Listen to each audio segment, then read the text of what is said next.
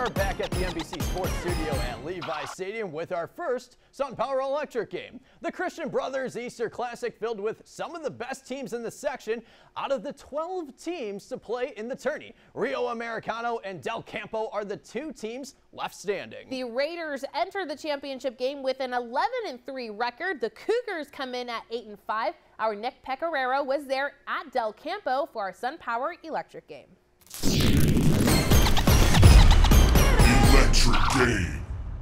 Nick Pecoraro here at Del Campo High School for the championship game of the Christian Brothers Easter Tournament. What started with 12 teams over 3 different venues has boiled down to the final 2. It's Rio Americano and Del Campo in our SunPower Electric game.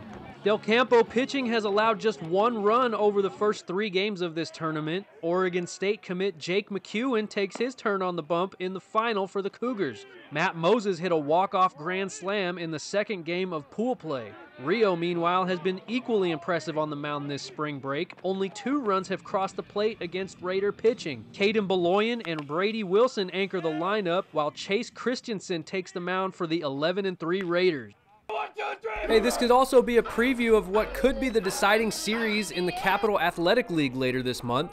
Top 1, McEwen pitches around a leadoff walk, and he's looking good early, but so is his counterpart, Chase Christensen. He strikes out 2 in a 1-2-3 bottom half. Bottom 2 now, Rio's up 1-0, but DALIN Harry takes advantage of a wicked hop. And that ties the ball game at 1, and the next batter is sophomore Jayden Franklin. A tough play for the shortstop. Good effort, but the run comes in and Del Campo takes the lead.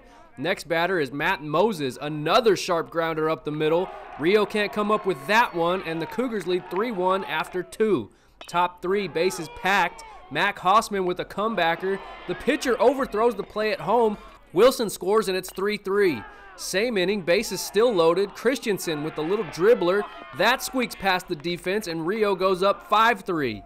Christensen follows with a shutdown inning. 2 more strikeouts to add to his 5 on Tuesday. And top 5, some defense for you now. Lance Moses in left field. How much do the Cougars like Lance? A lot, especially after that play. But Rio wasn't done hitting in the 5th. Christensen goes back to left field with runners on. That'll score 1, and the Raiders lead 6-3. Top 6 now, Raiders batting again. Mac Hausman had a nice day at the plate. 3 RBIs and 2 coming off of this double. And in the same inning, Sammy Marr hits it really far. So far that this cameraman can't even keep up with it. That's his first of the year. And Rio Americano goes 4-0 and takes the Christian Brothers Easter Classic. Could this be a sign of things to come from the Raiders? Yeah, we were kind of on a rough start too, and we kind of had like some problems go on. And coming into this tournament, we wanted to like turn the page, and I think we did just that. And I think we just showed that, you know, we're better than what people think we are. From our SunPower Electric game, Nick Pecoraro, 49ers Sac High Sports.